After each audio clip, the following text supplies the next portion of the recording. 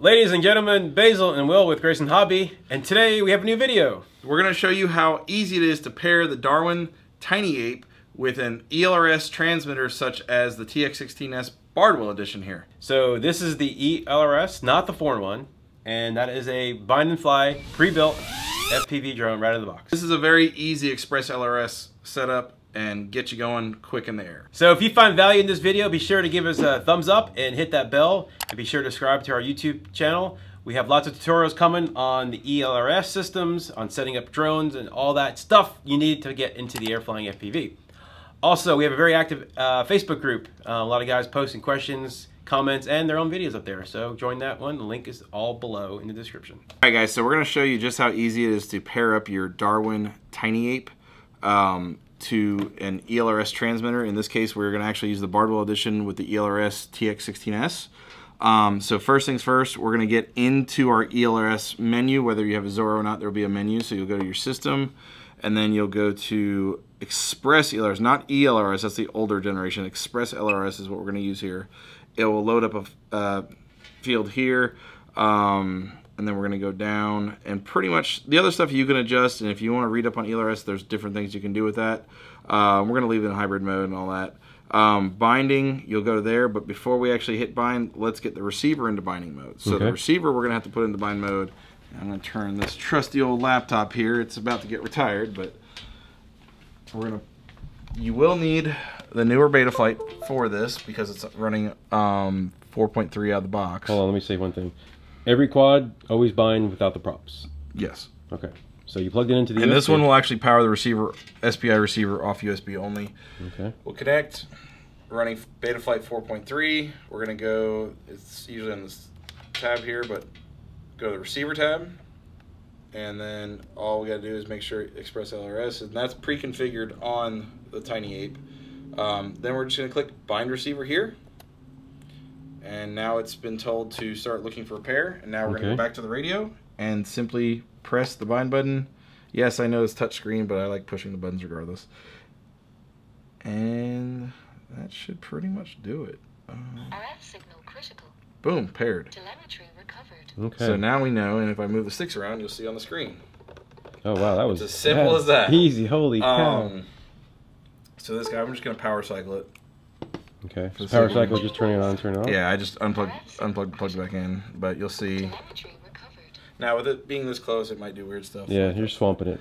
But basically from there on the TinyApe, it's just a matter of one, make sure your channel mapping's correct, so throttle's throttle, so we know that's right. The only other things to really do is not the PID tuning, but the rate profile. Out of the box, it might not be comfortable for some people. It might be too low. That's 670 degrees a second. I personally prefer like 800, and like 550 for flying around here in the front yard at the building. Expo, I like a little expo. Some people don't. That teach their own on that one. Well, okay. Yeah, we don't want to share about what you do because then that's not gospel. Yeah, I mean, I'm not trying to preach anything on that one, but that's something you might want to adjust there just because for some people the yaw might be a little too sensitive. But we're going to go to the modes tab. Okay. And you will need to have gone and assigned channels on your radio. So if you got a brand new radio, we're going to go back to the radio for a second. Okay. If you have, I'm going to exit out of this. So if your radio is a default model, now RadioMaster does have a default profile under quad. This is a completely blank model that I started here, and you can see some of the stuff we've done. I'll show you. Like if you get one that's pre-configured from us, as an example, you'll have the mixes already assigned here.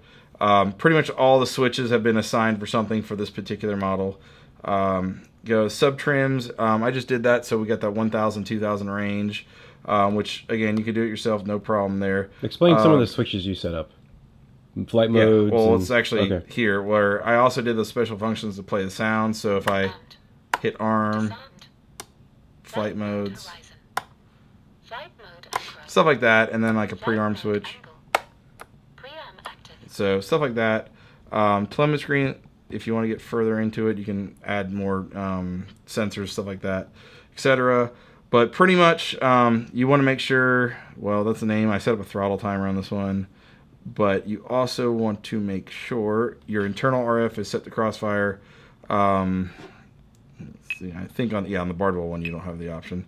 So set there, and that's make sure it's on the internal RF, and that's pretty much there. But once you've assigned the switches to do something on your mixes page, then you'll see when you move switches on the radio, it'll actually assign the aux sync.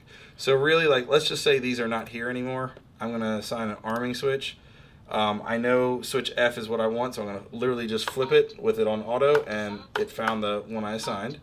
I'm going to move this, just drag this little over here because I want it to only arm when it's switched towards me.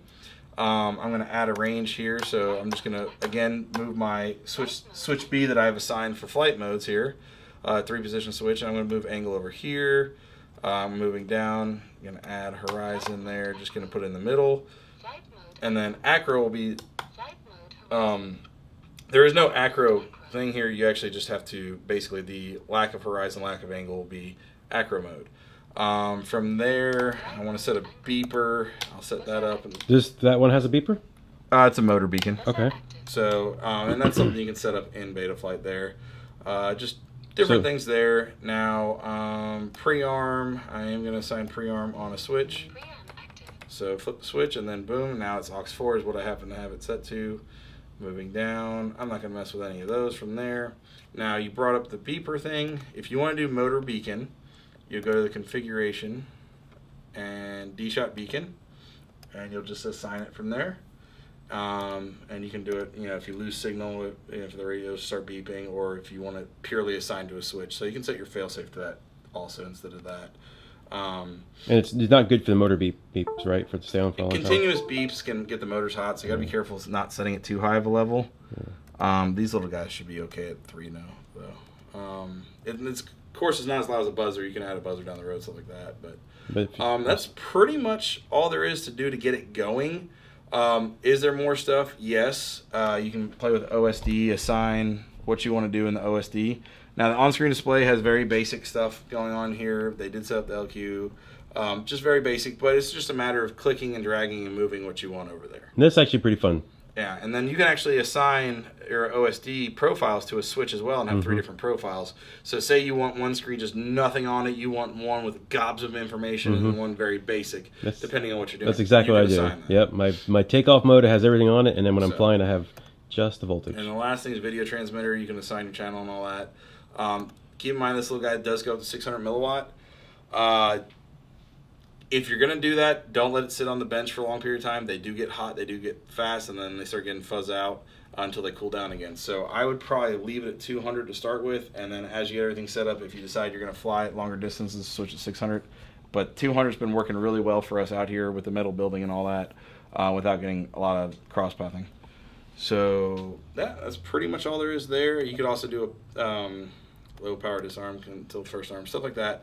But that's already set up. The VTX table is already set up from the factory. So they've done a good job on getting it to where it's flyable. You just have to assign the modes. That's the big thing. It's just assigning the modes and getting it going.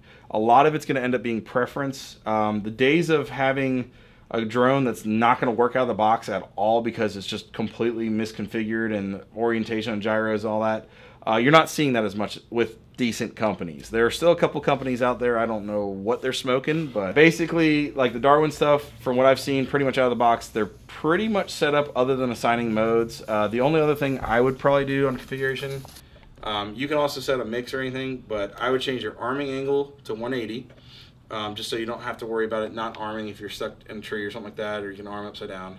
And the other thing, I like to turn off air mode and only have air mode.